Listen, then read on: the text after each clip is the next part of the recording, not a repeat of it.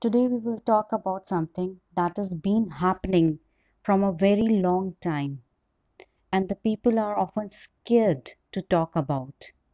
Yes, today I am going to talk about the child sexual abuse that has the traumatic syndromes to the people who have suffered it. A lot of trauma the people have gone through. And the recent studies have shown that not only the women but also the men are the victim of sexual child abuse. We have been ignoring this fact that the child is a small baby and being abused by either male to female, or female to male.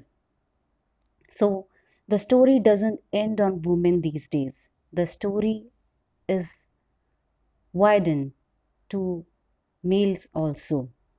We live in a society where we have been asked not to speak too much, not to retaliate, not to express, especially these kind of facts. But should this really be happening? Should this pain be in the mind of the victim forever? Should we take a step to move forward and speak about what the people have gone through, about the trauma, about the pain during the sexual abuse? So, recently I have been asked to talk about this topic, and the person has also sent me a poem to speak about. I would not reveal the name definitely for the confidential purpose, but yes, I feel that I would be able to express the pain in the words that the person has sent me. So the poem is like that. I was in pain, no one could hear. I got hurt, but there was no tear. People nearby me were only judging. Every time I wanted to say something, I was only fudging. I wanted to be heard. I wanted to scream. I wanted to come out of this and wanted to dream. I was looking at the faces of family and friends. I expected them to hold me and say, "We will wear off your dents." I tried to speak, but I was only blamed. I wanted to complain, but I was only shamed. One good day, when I was depressed and dull, a thought crossed my mind that made me sulk. A voice came out that whispered in my ears. I heard that voice and shed my tears. The voice told me, "You are not alone. Stand for yourself and stand for those." My heart was wrenching and throbbing fast, asking for myself, how long will it last? I need to wake up, not for others, but for me. People have pain too, it's just not me. Let me hear the pain and reduce their sufferings too. Let not them another me who was alone hustling.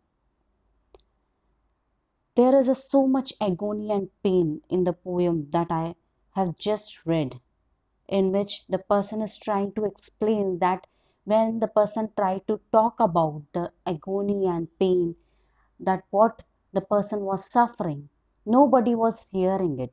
Everybody was trying to blame it. And that is the truth of our society.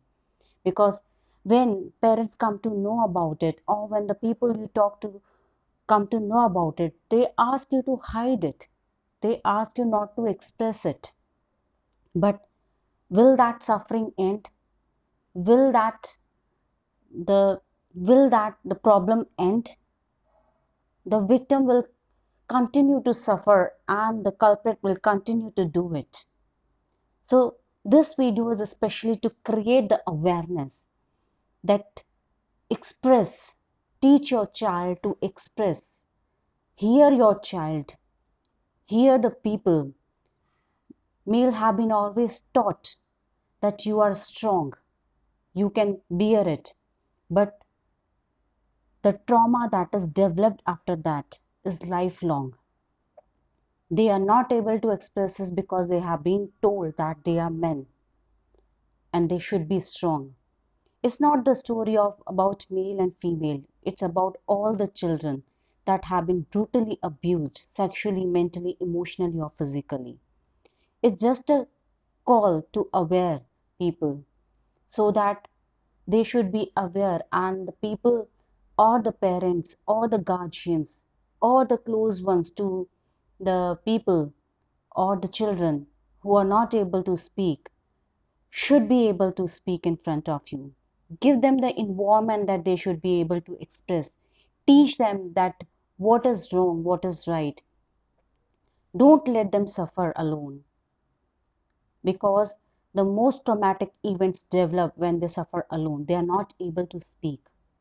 So, as a family, as a friends, whatever you can do is just listen to them and give them the strength to speak about it. Give them the strength to retaliate.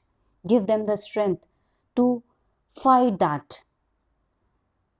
A young children when is getting abused, the family treats him like, oh, that is our relative. We cannot speak. But why? Is your child important to you, or the other person who is actually abusing your child is more important to you? You should be able to speak, whether it is your near or dear one.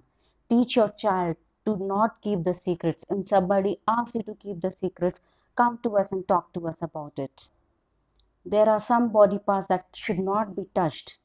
Teach your child to from the age of 3, 4, whatever the age you are comfortable, but teach your child that. Teach your child to express more. Talk your child more about it. Don't let the child suffer alone. Don't let the trauma dwell in the mind of the child and the child suffer alone for the long time or the lifetime. So the story I have shared, the poem I have read, has been sent by a male who has been sexually abused during the childhood. So it's not only the female who are the victim, males are also the victim.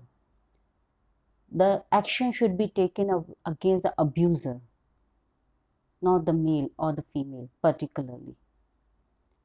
So let's raise our hands and create the awareness that the people should speak about it. People should come forward, children should come forward and talk about it. Not they should be asked to suppress the matter. Thank you.